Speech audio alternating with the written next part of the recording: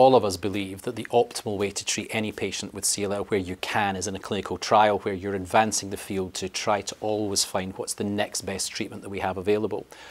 For those centres that don't have clinical trials available, for those patients in whom at whatever centre they're at, there is no clinical trial available for them, we have kind of clear treatment guidelines for how we should be thinking about treating a patient. So a young fit patient who doesn't have a p53 abnormality should still be considered a candidate for FCR. I think there's very intriguing data on using the mutational status of the immunoglobulin gene, that those patients that have mutated immunoglobulin genes are going to do extremely well with that therapy. And I think it would be foolhardy to throw chemotherapy away altogether. I think our American colleagues who've got access to these agents often at an earlier time frame than we have are clearly voting with their feet in that Ibrutinib is clearly moving much more rapidly into the upfront setting, whereas in Europe, in the absence of p53 abnormalities, it's still second and subsequent lines of therapy. I think whereas you could consider second-line chemoimmunotherapy for a patient, particularly for a longer duration of response, I think many of us are already feeling that the types of responses that we're seeing and the data that's emerging that suggests that results with Ibrutinib are better in those patients treated in second line than those treated third or fourth line would suggest that most of us would move to a BCR inhibitor in second line for many of those patients, and certainly would do so if they have a p53 abnormality, and then reserve at the moment Venetoclax for in its licensed indication for those patients who've either failed or are intolerant of a BCR inhibitor. So the discussions I'm having with patients is explaining the rationale for why, for their particular circumstances, treatment with chemoimmunotherapy is the right treatment for this person. Patient with a p53 abnormality, why chemoimmunotherapy would not be the treatment, but Ibrutinib would be.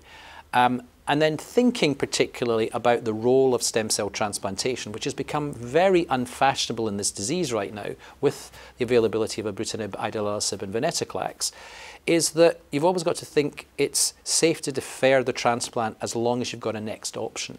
But if somebody's already been through chemoimmunotherapy, Ibrutinib and Venetoclax, what at the moment is your next statement?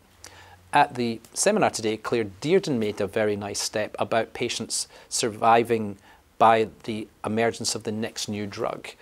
We haven't yet got the emergence of the next after Venetoclax yet, so we're going to have a little bit of a gap where we're going to have to be using the agents that we have most effectively and thinking about how it is that we move forward. But of course, what we also have to remember in CLL is that the majority of patients aren't going to be suitable candidates for transplantation.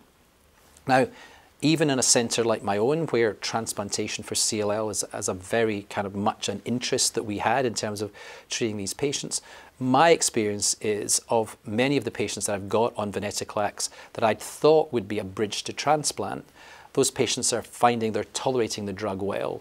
They're in durable remissions. Many of those patients already MRD negative and voting with their feet to stay on the drug. But my approach is to be constantly talking to the patient about, we haven't got a next line of therapy. I don't want to miss the window of opportunity when something like a transplant could cure you. So we should be watching those patients carefully. And my approach is to try to make sure that you'll have a donor available for those patients in whom a transplant would be a suitable option, so that you can move quickly onto transplant and not have the patient's disease explode. The real challenge that we all have is, the potential emergence of Richter's transformation, which now I think, even with all these new agents available, really represents our total unmet need at the present time. And it's the complication that we all fear most for our patients in terms of how do we salvage those patients back. If we can, though, that's certainly, for me, an absolute indication for a stem cell transplant. Unfortunately, our experience is that many of these patients are not responding to salvage therapy with Richters, and we just don't have good treatments for those patients.